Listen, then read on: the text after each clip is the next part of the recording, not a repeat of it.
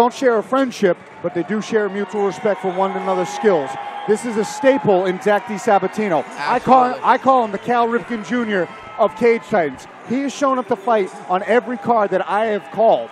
He showed up on weight last event. His opponent, Albert Tully, had to pull out night of the fight due to some medical issues, was unable to fight, but Zach still showed up either way. He tasted defeat for the first time in his MMA career at Cage Titans 42 against Darius Estelle, and he's hungry to bounce back and get that momentum. Zach is a class act. Obviously, I'm Peter's teammate, and you know which side I'll be on. But classy does not describe Zach DiSabatino. On top of the fact that he is a monster. He suffered his first setback of his career in his last outing.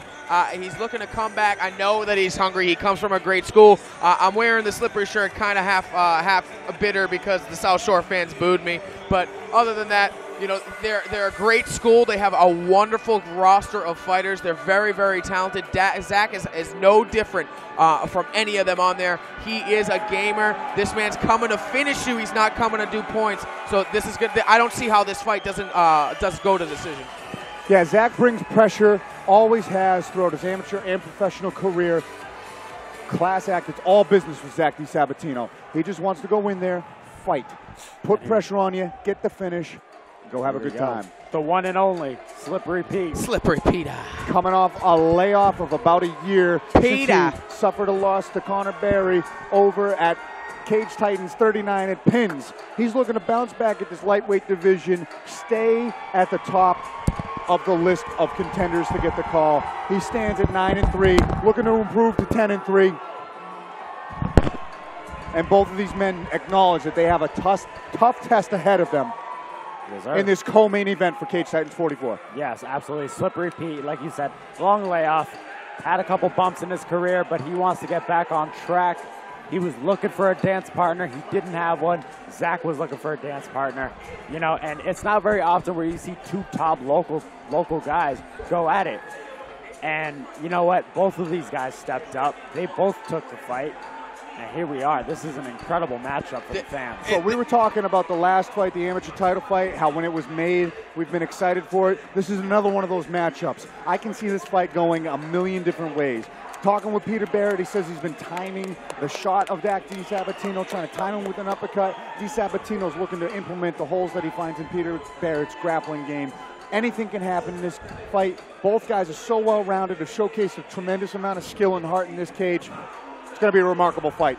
I've been training with Slippery Pete very, very closely in this camp. I've been trying to take him down. I throw everything and the kitchen sink at this dude, and he's got an answer for everything. He's incredibly strong, very well-rounded. His jiu-jitsu game is underrated. He's a captain, or not a captain, but a coach of a wrestling team himself. He's very well-versed in wrestling. His striking is Delagrati karate, baby. We all know the Muay Thai around here, so he's very well-rounded in a lot of ways that Peter can win. Zach's got bang-bang in his hands, and he's deadly on the ground. This is going to be a war. Our main event is almost set as Shai gets us ready for round one. Don't blink. This is a matchup for all fight fans. Take it away, Harry Jones. Best in the business, Harry Jones. Our next bout. 155-pound professional lightweight matchup set for 3 rounds. 5 minutes apiece. Introducing first, in the red corner. He has a professional record of 5-1. He's representing South Shore Sport Fighting. Give it up for Zach the Ripper DiSabatino.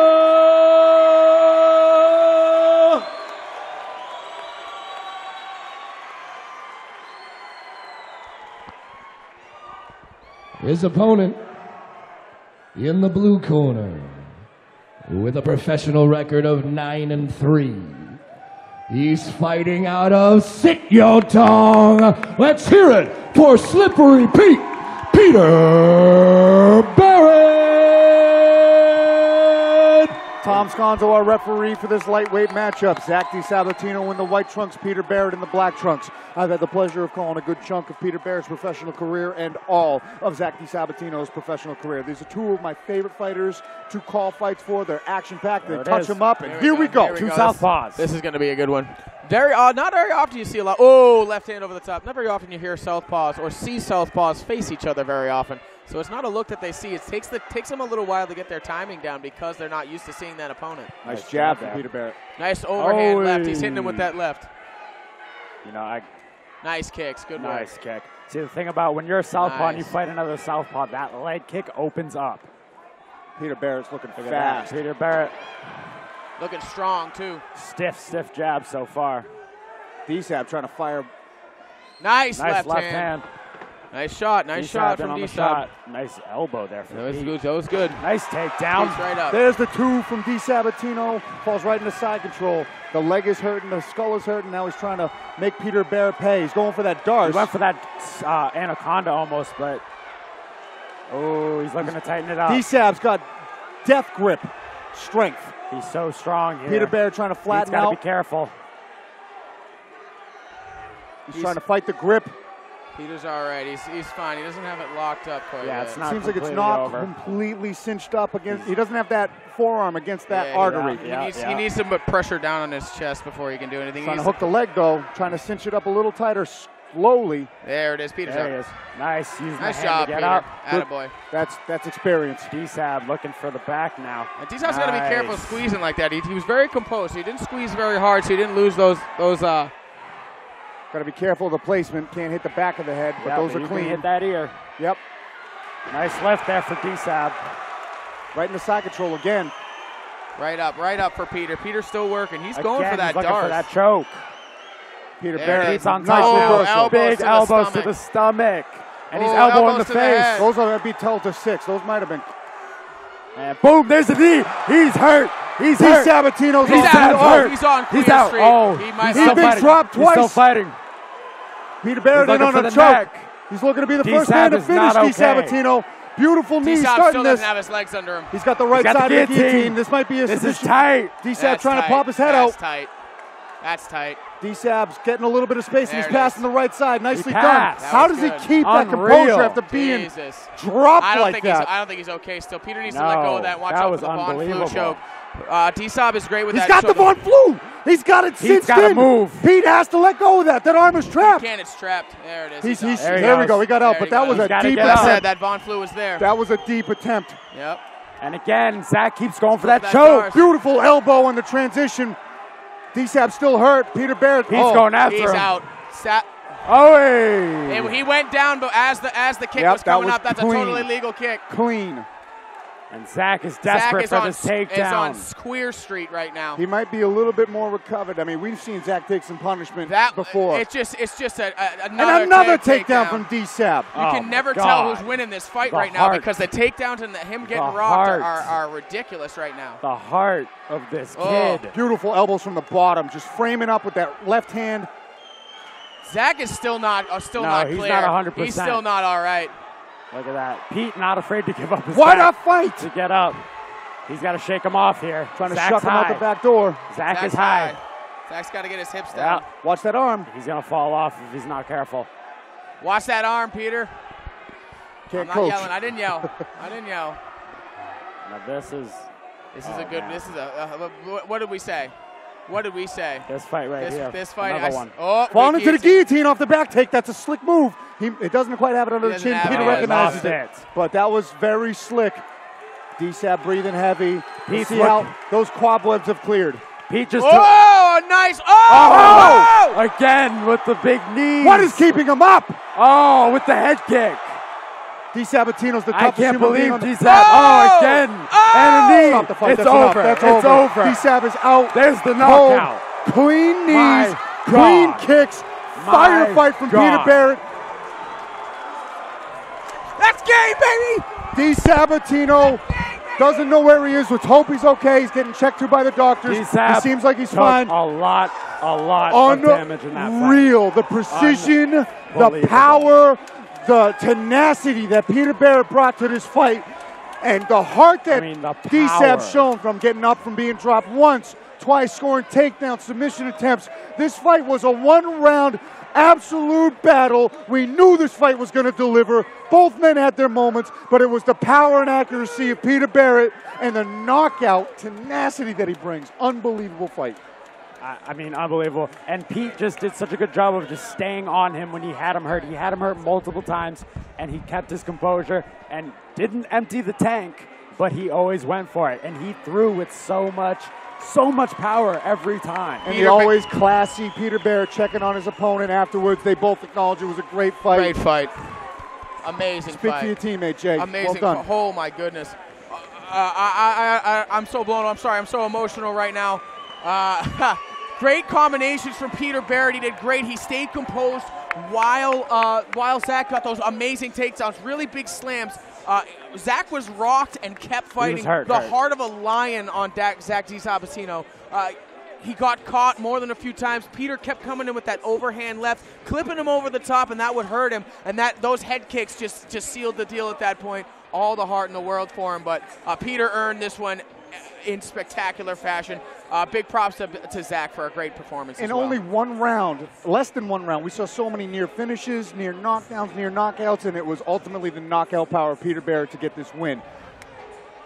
Harry Jones has the official decision. This one's about to go into the books. Wow. You put two warriors like this in the ring together, you can't not make noise for them, ladies and gentlemen. On your feet, give it up for these two. That's gang, baby. That was a great fight. Wow. 4 minutes, 16 seconds into the first round. Referee Thomas Sconzo called this matchup, giving you your winner by knockout, Slippery Pete, Peter Barrett.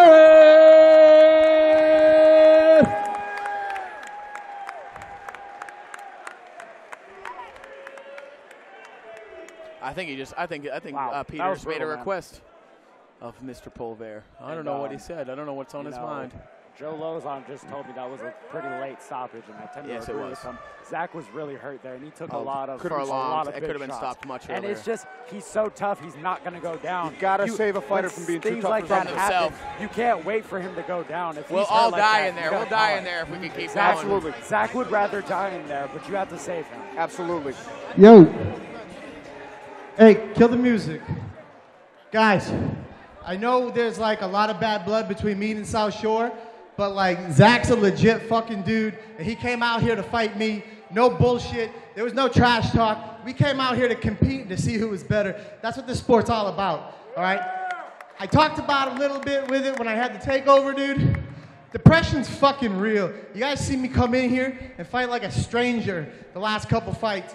It's no secret I lost my dad and my brother. My dad's in this bag, and so is my stepdad, all right?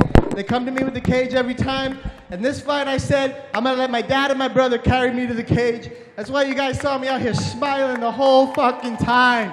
You don't know how good this feels. I'm fucking back, guys. Thank you. I love all of you.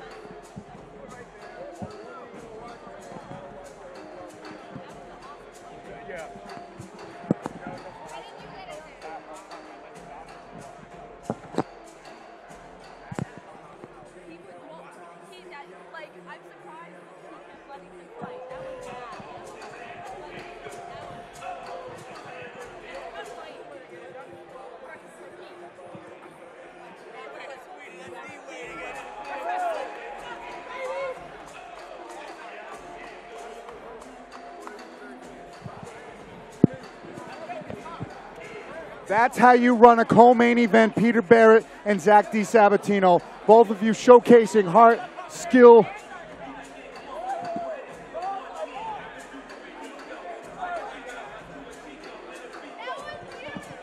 And both guys trying to make it out of horrible spots that each other put each other in. With the striking of Peter, the submission grappling of DiSabatino, both guys had to overcome adversity in that short but legendary fight. That's a fight of the year candidate already. And honestly, I hope Zach is okay. Yes. Arguably, like we said, that could have been stopped a little early. I hope he's all right. I hope he takes a little bit of time and heals and gets checked out and everything's okay. He's a warrior inside and out of the cage, and he is a performer, and I can't wait to see him back in there. And now it's time for our main event of the evening.